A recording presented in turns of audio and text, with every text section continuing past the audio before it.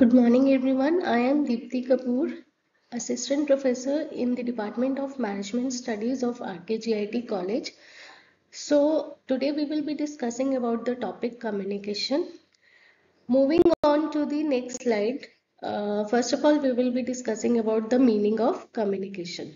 So, what basically communication is? It is a process of exchanging information, ideas, thoughts, feelings, and emotions. Secondly, all these activities are done through the speech, through signals, through writing and behavior. Basically, communication is how you interact with a single person or a group of persons. So it is a two-way process. The way you interact with others, the way you converse with others, the way you talk to others is the process of communication. Moving on to the process of communication, the very first step of process of communication is sender. So the sender sends the message to the receiver and ultimately the receiver gives the feedback through a particular channel. So basically there are 6 steps. First is sender, second is message, third is channel, fourth is receiver, fifth is feedback, and the last one again is channel. So here the sender sends the message through a particular channel, through a particular platform to the receiver.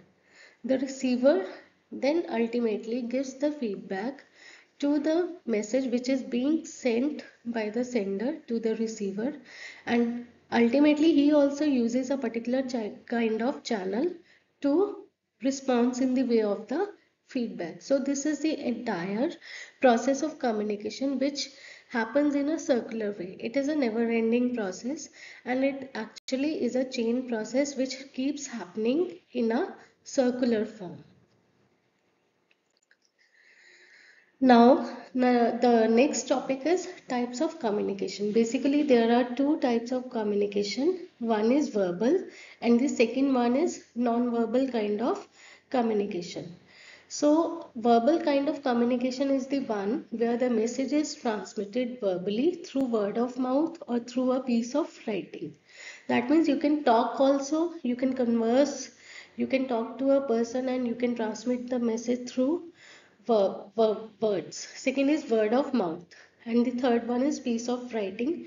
The best example of piece of writing is like nowadays in professional scenario, people are using the emails. They are making the use of emails through the internet and they converse through the process of emails for transferring the messages or for giving the information.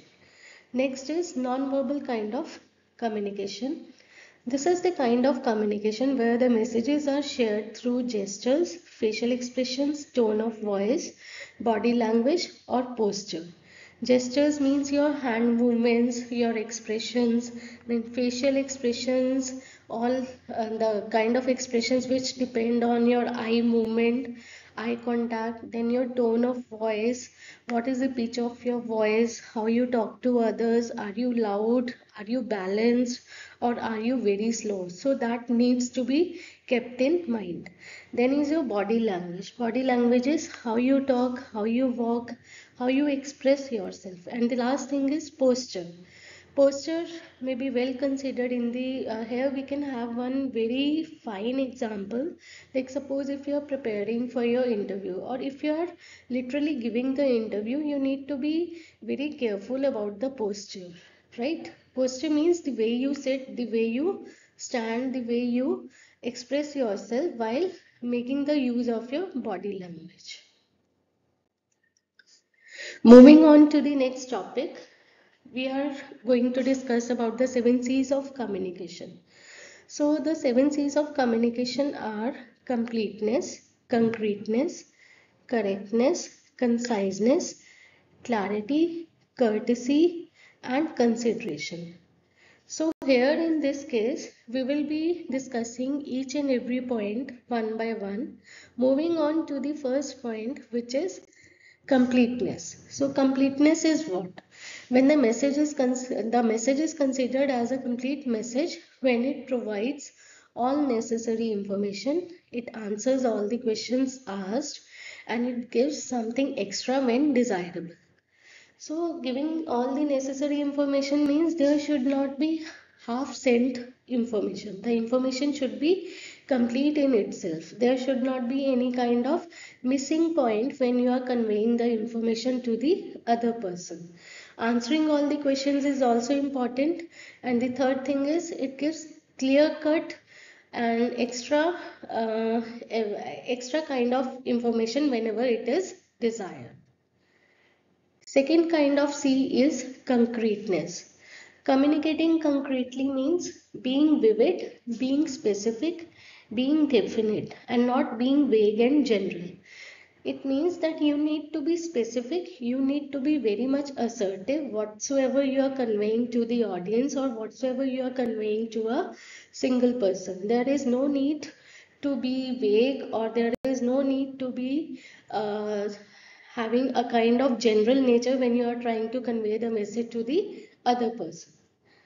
Third kind of C is correctness. Correctness means when anything is totally correct or when the information conveyed to the person is right. It means making the proper use of grammar, punctuation, and spellings and using right language. So, whenever you are conveying with the person or the audience, you should be very much careful about the grammatical part. There should not be any kind of grammatical error. You should make the particular and proper use of punctuation. You should be well aware where to use the full stop, where to use the comma, or where to use the exclamation, etc. etc. And yes, one more important thing is related to the spellings. Suppose when you are trying to write the email to your boss or somebody else, you need to be very careful about using the spellings of the words, because writing the wrong spellings doesn't give a positive impact. It actually creates a negative kind of impact in the mind of the reader. So the last thing is that you need to be very much aware about the kind of language that you are using.